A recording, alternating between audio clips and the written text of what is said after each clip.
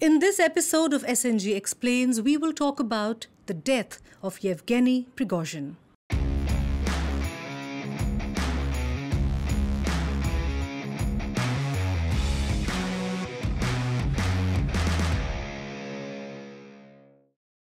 Was the death of the Wagner Group head Yevgeny Prigozhin an accident? Or was he killed?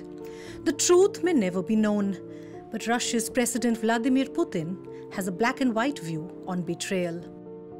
Уметь прощать? Да. Но не все. А что невозможно простить? Предательство. Putin expressed his condolence to the families of the victims and said Prigozhin was, quote, a talented person, unquote. He also commented that Prigozhin had, quote, made serious mistakes in life, unquote. The mutiny of Prigozhin and his aborted march on Moscow may have hurt Putin deeply.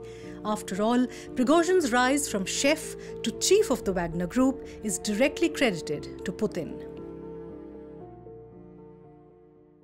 Any politician, if he wants to stay in power, has to have a certain level of ruthlessness. And when faced with particular situations, will have to go on, will have to make compromises which may not, from a middle class point of view, be absolutely, within the system of morality. Incidentally, others who turned on Putin met similar fates. General Sergei Surovikin, who was Russia's Air Force chief, disappeared after his links to the Wagner Group became known. There was a case of FSB defector Alexander Litvinenko, who died of polonium poisoning. Polonium is a highly radioactive element. Then there was Sergei Skripal, a double agent who survived an assassination attempt by Russian intelligence using the Novichok nerve agent. There are some mafiosi in Putin's establishment. That is point number one. Point number two is that, in the 90s, Russia resembled the United States of the robber baron era, robber baron capitalism era. And after Putin came to power in the 2000s, I think that act has been cleaned up a bit.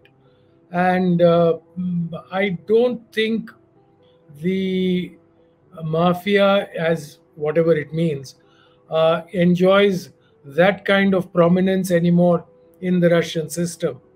There is criminality, there are organized groups, but that is the same as it is everywhere in the world.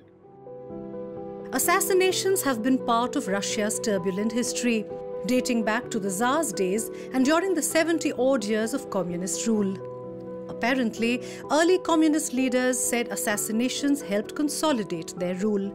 Whether Putin ordered Prigozhin's death can be debated, but assassinations have been a fact of life in Russia. Stay tuned for more such topics on SNG Explains. We will be back with a new topic for you. Till then, keep watching Strat News Global. Don't forget to like, share and subscribe.